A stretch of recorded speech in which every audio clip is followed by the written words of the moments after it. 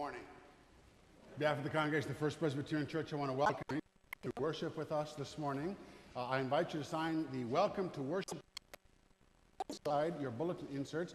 Please take note of the announcements that are printed in your bulletin inserts. I want to make special mention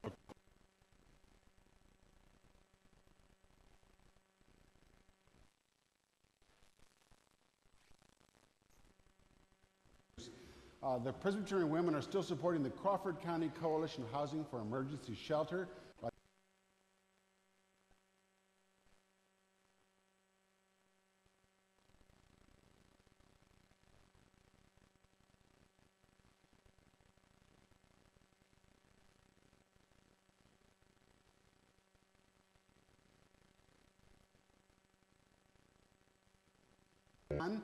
No teaching is required. Details about that are printed as well. There will be a new members class here next Saturday, Saturday, May 14th at 10 o'clock a.m. That will be in the chapel. Note also the Allegheny College Choirs present their spring concert on Saturday, April 30th. That's 3:15 at Schaefer Auditorium. Note also the 2022 Easter flower donations. Please keep those individuals in your hearts, in your minds, and in your prayers. And finally, on Easter Sunday, we receive the One Great Hour of Sharing offering. It's the biggest offering of the year for the Presbyterian Church as a whole. It supports Presbyterian disaster assistance, the Presbyterian hunger program, and the self-development of people. Please give that your prayerful consideration. I believe that concludes my portion of the announcements for this morning. Let us now prepare our hearts and our minds for worship.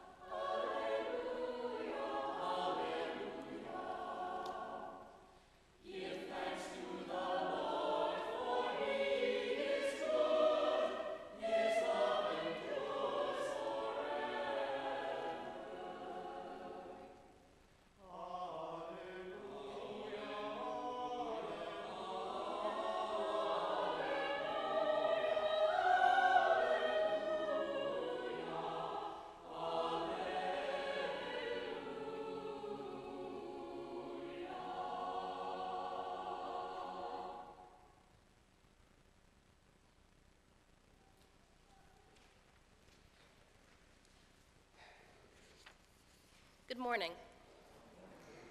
On this Easter Sunday, please join me in the call to worship. Christ is risen. Christ is risen indeed. Oh, give thanks to the Lord, for he is good. His steadfast love endures forever. Let us worship God. Let us pray. Glory to you, O God. On this day you won victory over death, raising Jesus from the grave and giving us eternal life. Glory to you, O Christ. For us and for our salvation, you overcame death and opened the gate to everlasting life. Glory to you, O Holy Spirit. You lead us into the truth. Glory to you, O Blessed Trinity, now and forever. Amen.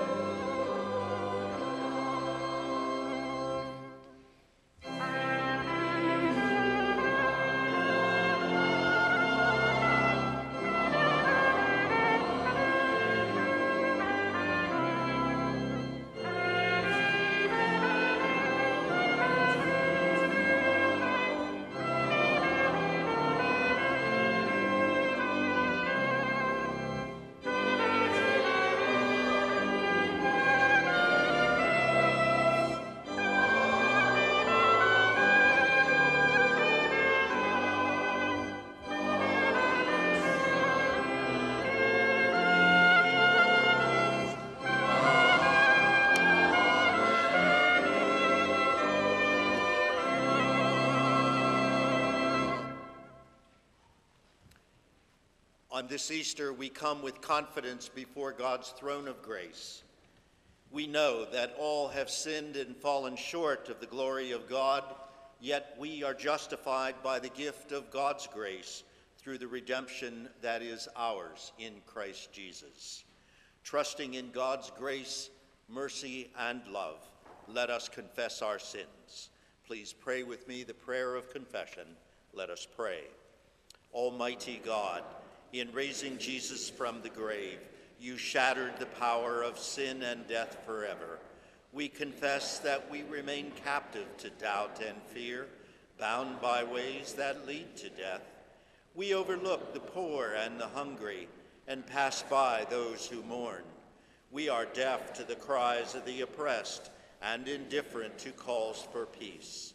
Forgive us, God of grace. Help us to trust in your power to change our lives and make us new, that we may know the joy of life abundant in Christ Jesus, the risen Lord, in whose name we pray. Amen.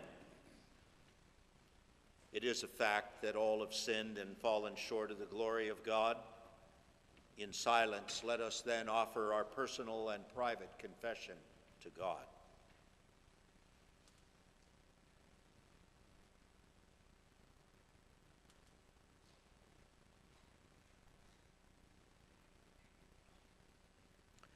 The saying is sure and worthy of full acceptance that Jesus Christ came into the world to save sinners.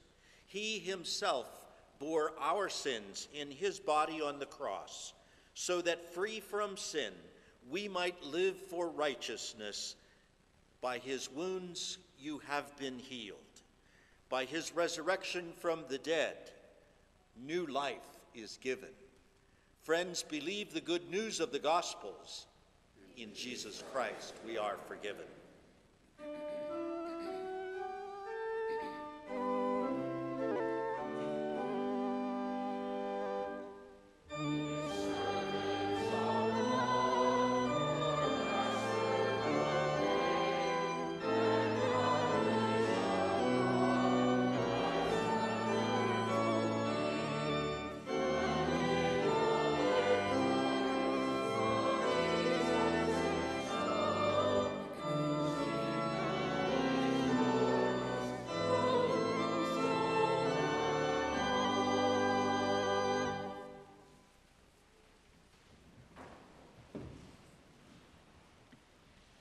Please bow your heads in prayer with me.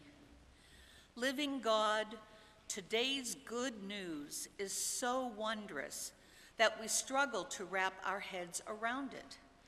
Give our hearts the wisdom to receive that which our heads cannot fully understand. Send your Spirit to fill our whole bodies with your resurrection promise. This we pray in your holy name. Amen.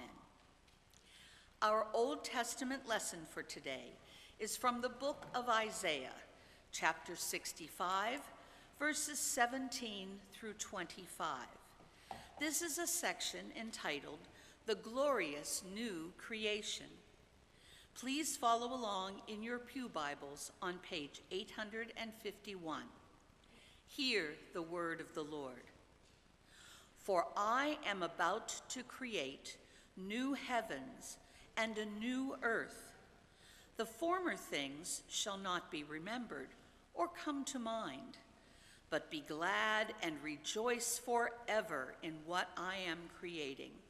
For I am about to create Jerusalem as a joy, and its people as a delight.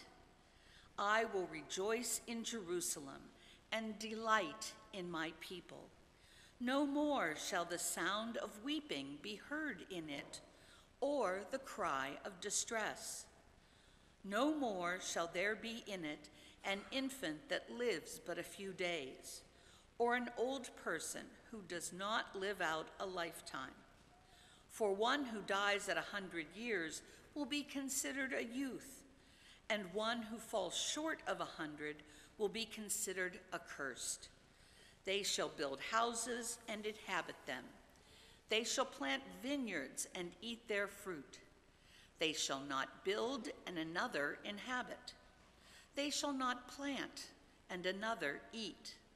For like the days of a tree shall the days of my people be, and my chosen shall long enjoy the work of their hands.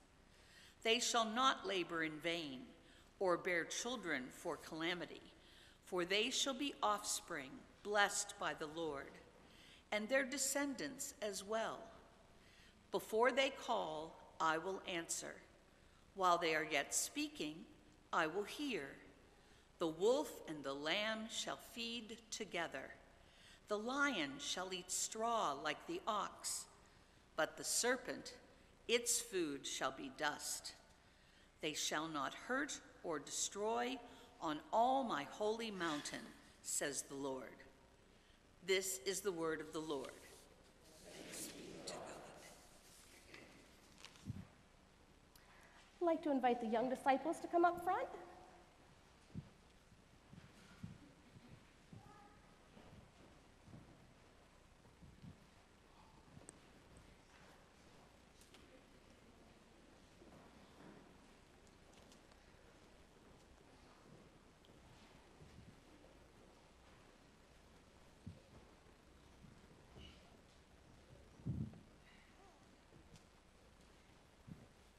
Good morning. I have a story to share with you this morning, and it is called The Mystery of Easter.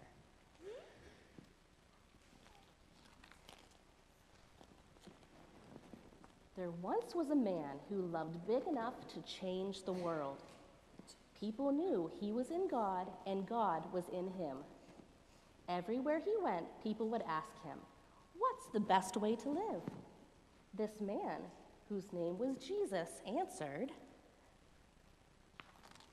"Love. Love God, love yourself, love everyone else." Now, there were some people who didn't like what Jesus was teaching. They did not want to be told to love God, love themselves, and love everyone else. It is a very hard thing to love that hard. Instead of learning this hard thing, they decided that Jesus needed to be killed. The hard part of this story is that Jesus' enemies did not want to learn to love, so they had Jesus killed on a cross. The cross reminds us of a sad thing. Jesus' friends, the ones who knew that he was in God and God was in him, were very sad. They remembered how it felt when Jesus was around, like God was in them too.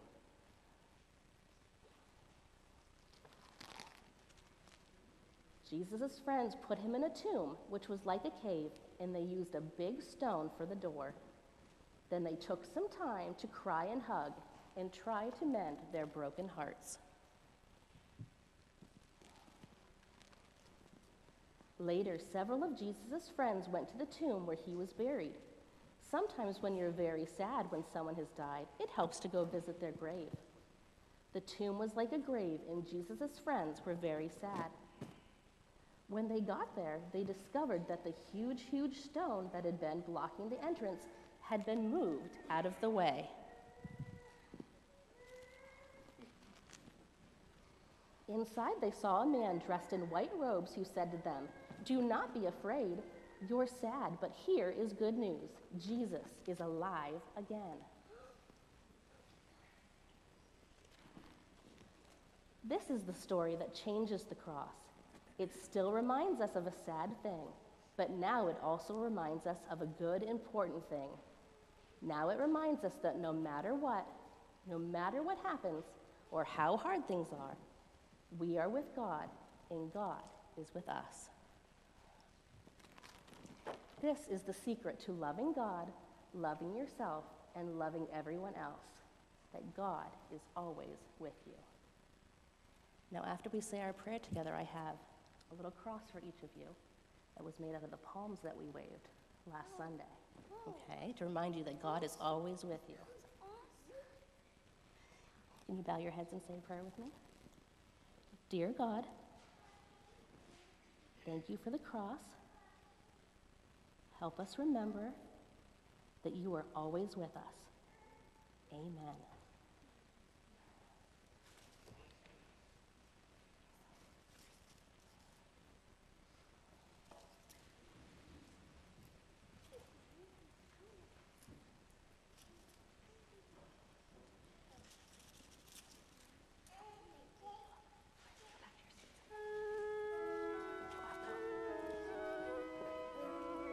What?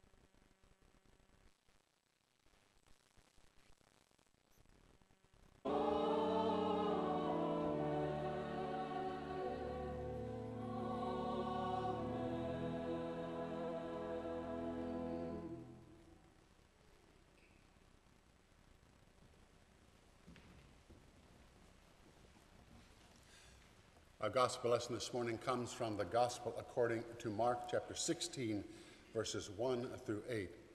Listen for the word of God. When the Sabbath was past, Mary Magdalene and Mary the mother of James and Salome bought spices so that they might go and anoint him. Very early on the first day of the week, they went to the tomb when the sun had risen. They were saying to one another, "Who will roll away the stone for us from the door of the tomb?" And looking up, they saw that the stone was rolled back.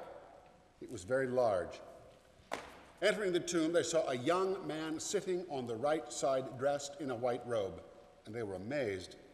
He said to them, "Do not be amazed. You seek Jesus of Nazareth, who was crucified. He has risen. He is not here.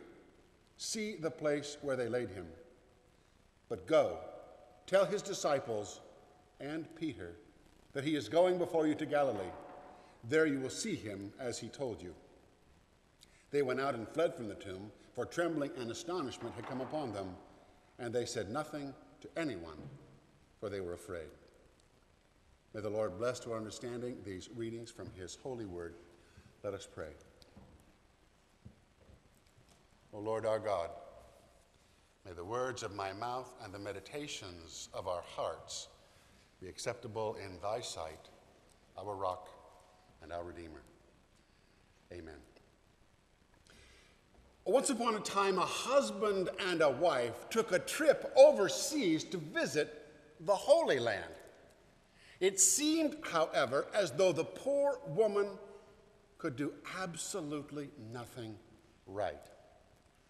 Her husband complained about the lengthy flight, as if that was somehow her fault. Her husband complained about the bumpy bus rides, as if that was also her fault.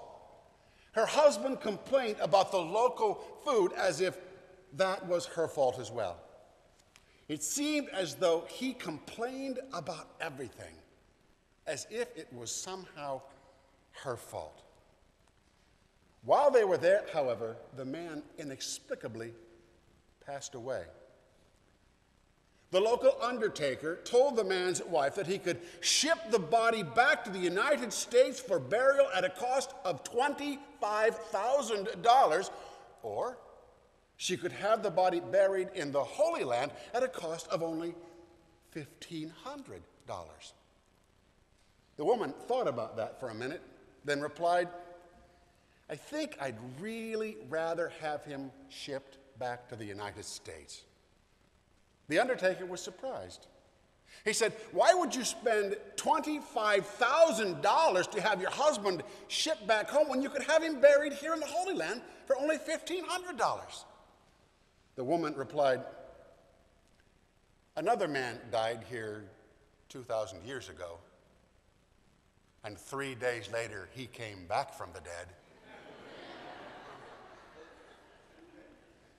I just can't take that chance." Now, there's a person who believes in the resurrection. Perhaps the question now is, do we? Dr. Charles Taylor was a professor at McGill University in Montreal, Quebec. He notes that although we may now live in a somewhat secular age, we should not think that religious belief is completely waning. What is the case, however, is that the option of whether or not to believe is now much more socially acceptable. So apparently is the option regarding what to believe.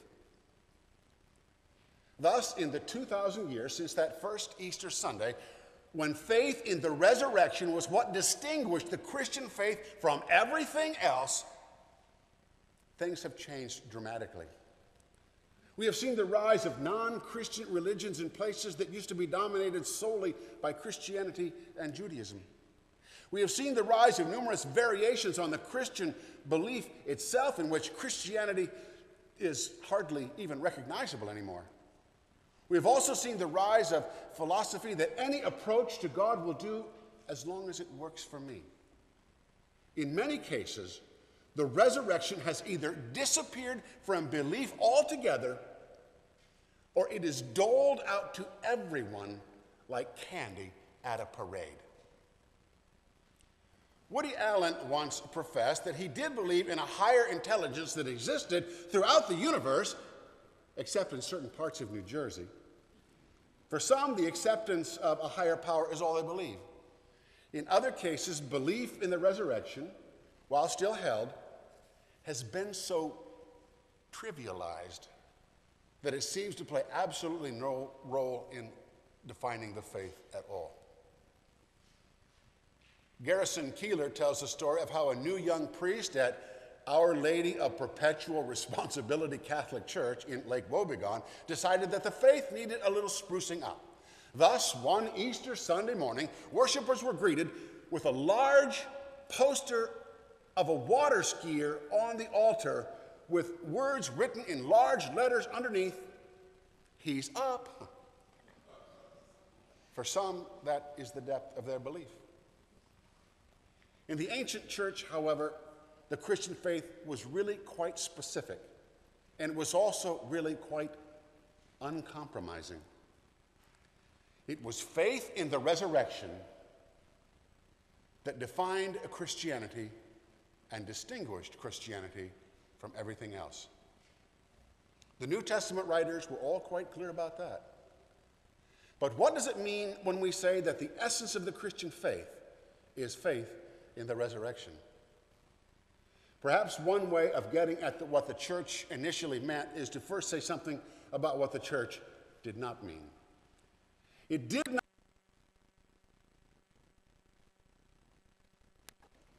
Nor was the resurrection anything like chicks hatching from eggs or the rebirth of dormant plants in the spring. Nor was the resurrection something that was merely contrived to spare the embarrassment of Jesus' devastated followers after his tragic death on that first Good Friday.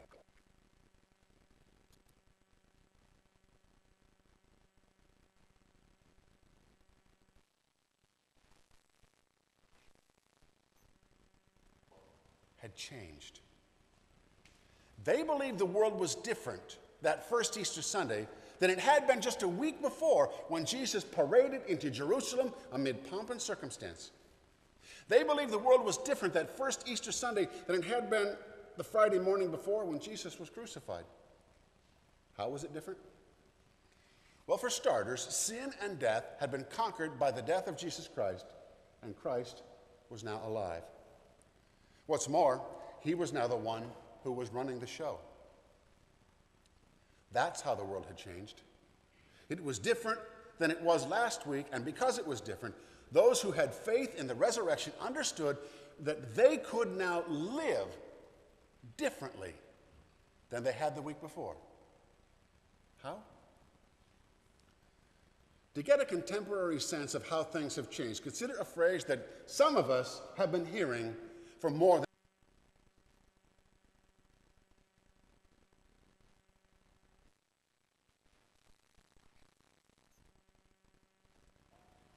many things have changed since 9/11. In the immediate aftermath, there were soldiers patrolling our airports with rifles.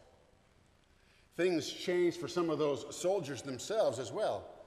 Many of those soldiers were very young men and women who'd probably signed up for the National Guard not long before, probably just hoping to get their college paid for in exchange for going to something akin to summer camp.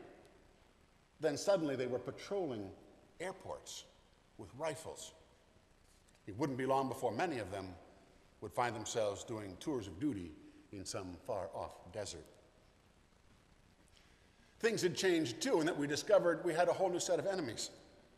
As a result, security everywhere was tightened, and what we once did freely, we suddenly had to do under watchful eyes and careful supervision.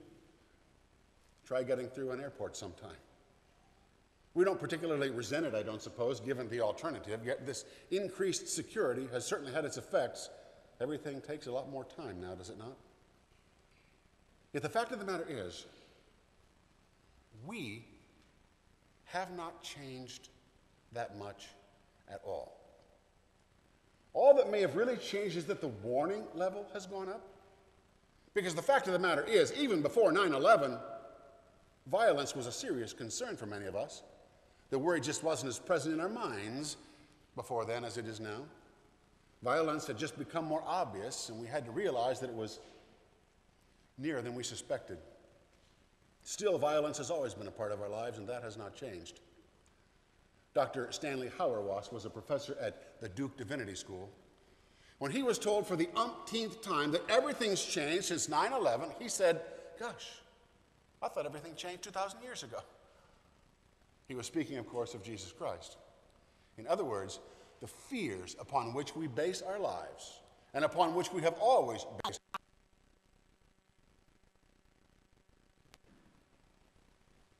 We need not live in fear of anything anymore. Jesus Christ was once described by a contemporary theologian as one who was live. Perhaps we are not quite where he was as of yet. I mean, we are, for the most part, pretty good people, and we generally know the difference between good and evil. We are especially good to those who are good to us, and we also know that if somebody, some stranger, or even some mere acquaintance hurts, he deserves our sympathy. We know that if someone is lonely or afraid, she needs a friend. But rarely are we bold enough to be that friend or to give that sympathy if we perceive that it threatens us in some way. If offering our compassion threatens our social standing, our careers, our time, our treasure, or our reputations, we tend to shy away in fear. What? If someone clearly needs a friend who's considered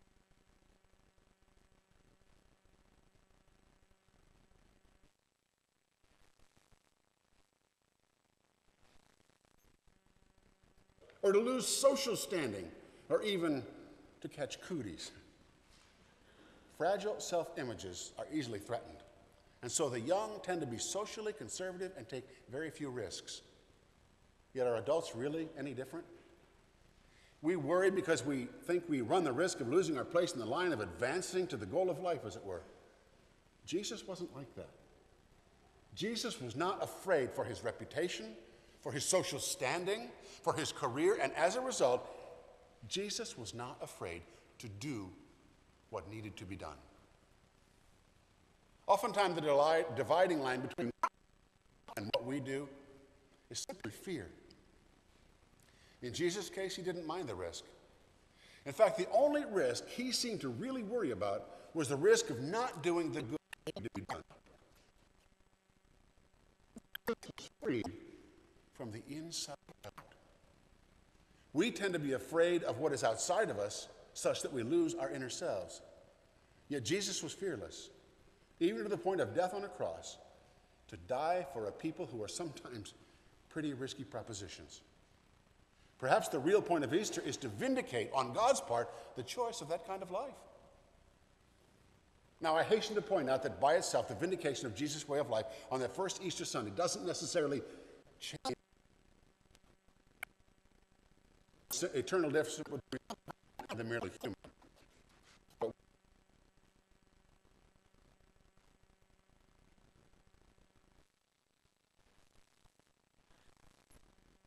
Again at Pentecost, the freeing and unleashing of a spiritual power among men and women that gives them the same power that was in Christ Jesus.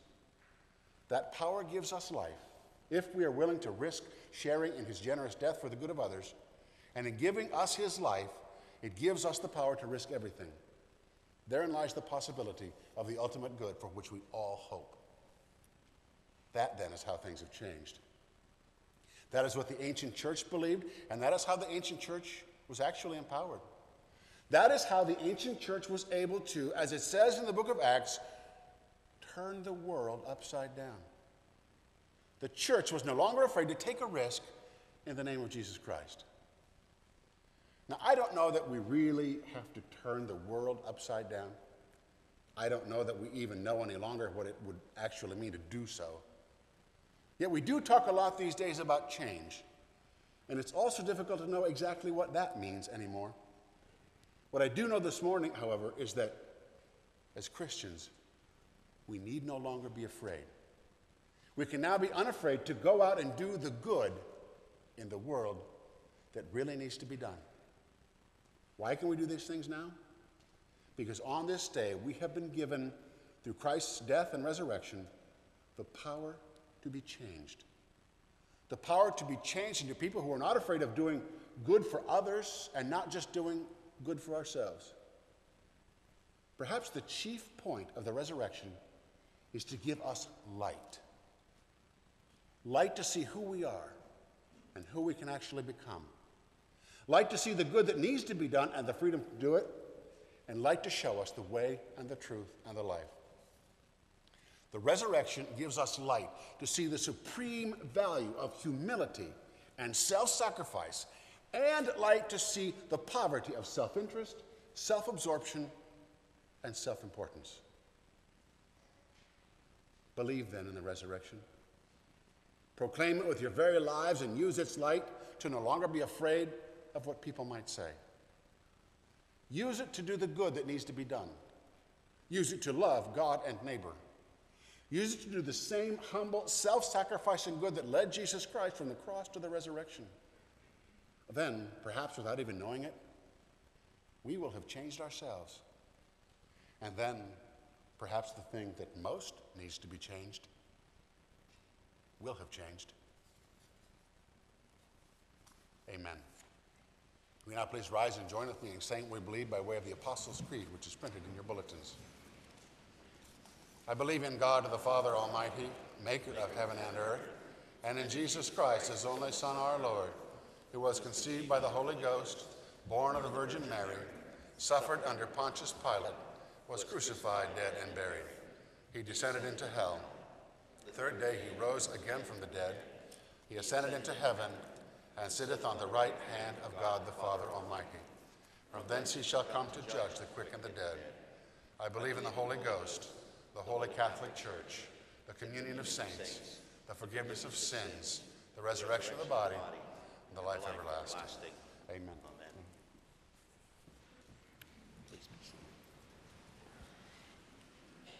let us unite our hearts in prayer. Eternal God, we praise you that your glory has dawned upon us and brought us into this day of resurrection. We rejoice that the grave could not hold your Son, and that he has conquered death, risen to rule over all powers of this earth. To you, O Lord, we offer our allegiance, adoration, praise, and celebration for the victory over the grave and the promise and gift of eternal life through Jesus' resurrection power. Keep us firm and steadfast by the presence and guidance of your Holy Spirit, that we may be dedicated followers of the one who is the resurrection and the life, and who is the way, the truth, and the life. We rejoice, dear God, that in this season, as families and friends gather, that joy, happiness, reunion, renewal, and reconciliation may occur. As the one who loves us to the utmost, may we share your love with those around us. We praise you that Jesus summons us into new life to follow him with joy and gladness. As we celebrate the good news of Jesus Christ, we affirm the mission endeavors we help to support. That of Ross and Mary Hunter in Ecuador, Reverend Celestine Muzakura in East Africa, Donnie Brake in South Sudan, Myung Ho Yang and Ji Yun Yo at Payap University, Thailand, Josh Heikala in West Africa, Andrew and Amy Funka at Alongside Ministries, Compassion International, especially the two students we help to support, Carlos and Mamini in Haiti, the La Gonave Hospital in Haiti, WeKirk Conference, Presbyterian Disaster Relief, Living Waters for the World, and the Carter Foundation. We thank you, too, for the mission endeavors within our communities and pray for blessing upon them as they seek to serve, to bring help, and to bring hope. Lord, we lift these joys to you. Thanks be to God.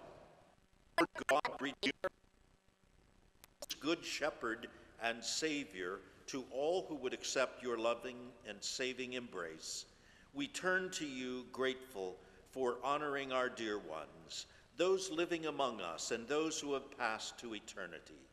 In the remembering, we thank you for the blessings of life, for the privilege of special moments, and for the depth of relationship. By the flowers today, we honor and remember those dear to us. Thank you, Lord, for each of these persons. May their influence in our lives lead us to be better people, dedicated citizens, and faithful followers of your Son, Jesus Christ. In remembering, dear Lord, you bring emotion to our hearts, minds, and souls for our loved ones. Help us to honor those about us. Help us to cherish those who have entered eternity. Grant gratitude for life lessons and wisdom imparted to us. We intercede this day for those for whom Easter is a difficult time because of loneliness, anger, depression, grief, or despair. May your presence break through and give some life-sustaining and life-supporting affirmation, for you stand with us always. We pray experience since his death on April 8. Be with Claudia, his wife.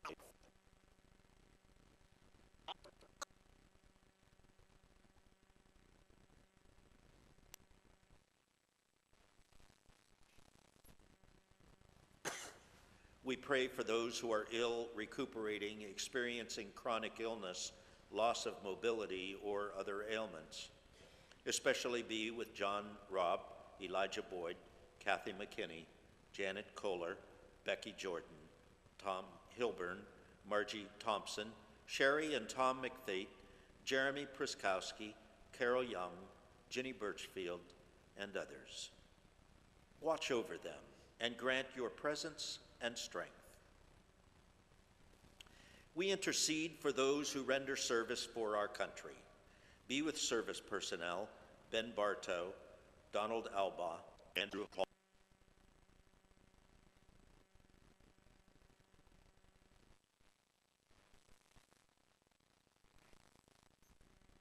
Bring safety and security to our country. By your providence and grace, we thank you for participation in relieving the hurt, hunger, and need of the world through the One Great Hour of Sharing offering, through the outreach of the Presbyterian Disaster Assistance, Hunger Program, and self-development of people. We seek to assist and uplift the people of Ukraine as they endure war and its tragedy. Grant them strength for the challenges of each day. Lord, we lift these concerns to you. Lord, hear our prayer. O God of grace, you cause the sun to rise and chase away the shadows of death. Each day you promise resurrection, that we may be born anew to new life and to overcome all that would hurt and destroy. Fill us with the Holy Spirit, that we may be alive again with the power and the peace of Jesus Christ, our risen Lord, in whose name we pray together, saying, Our Father, who art in heaven, hallowed be thy name. Thy kingdom come, thy will be done on earth as it is in heaven. Give us this day our daily bread, and forgive us our debts as we forgive our debtors. And lead us not into temptation, but deliver us from evil. For thine is the kingdom, and the power, and the glory forever. Amen.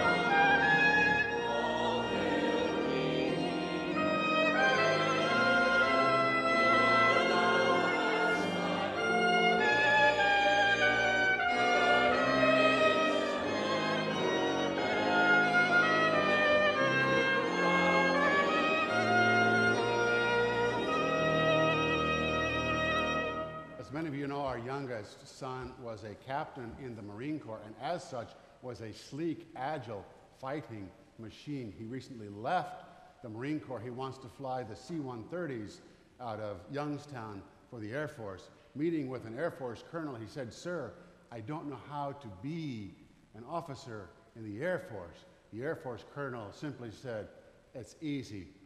Just put on about 40 pounds and you'll be just fine." Sorry to any Air Force people. The colonel alleviated his fears, and that's what the Apostle Paul was doing when he wrote, "In life and in death, we belong to God. Because of the resurrection, we have nothing to fear either." Now go in peace and know that God our Father abides with us always. And now may the grace of our Lord Jesus Christ, the love of God, and the fellowship of the Holy Spirit